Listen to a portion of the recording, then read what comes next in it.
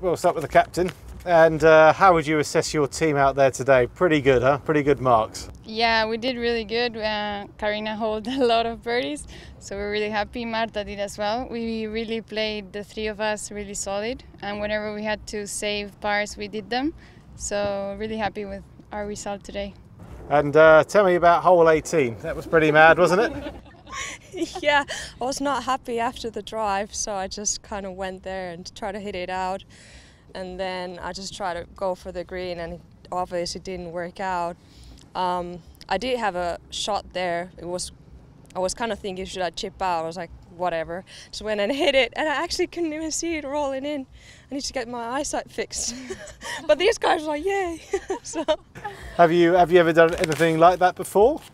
Well, I holed out last year on the last hole from like 100 meters, but that one's more special from the high rough. You never know how it's going to come out. I guess with team golf, the pressure can be slightly off because you know someone else can make the score, so you can go for those shots more.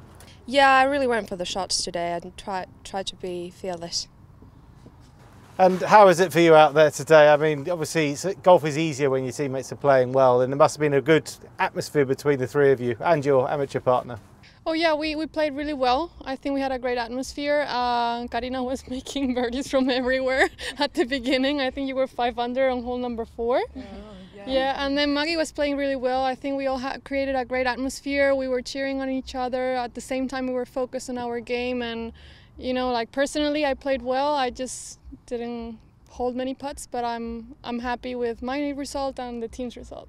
Well done. Great start. Thank you. Thanks, guys.